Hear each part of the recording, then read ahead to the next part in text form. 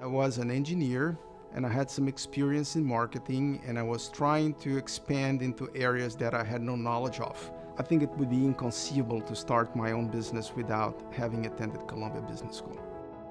When you're overseas, like sometimes the alumni themselves are like a smaller group. When you put them in the whole of Columbia, you have people from the arts, from geology, from SIPA, from engineering, and the cross-pollination that goes on when we meet.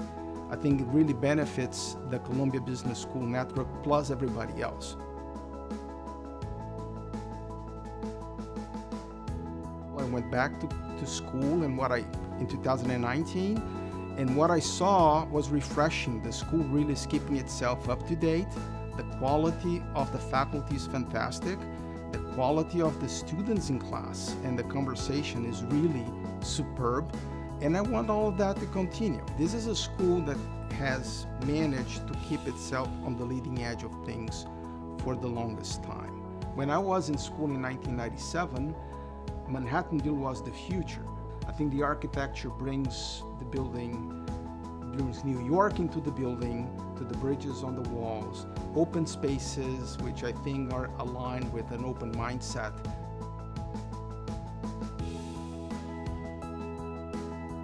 I like to think that I'm giving back some of what Columbia gave me, and I want the institution to be as strong as it can be to the future, and I invite you to participate in any way you can to help support this institution for the next generation of business leaders.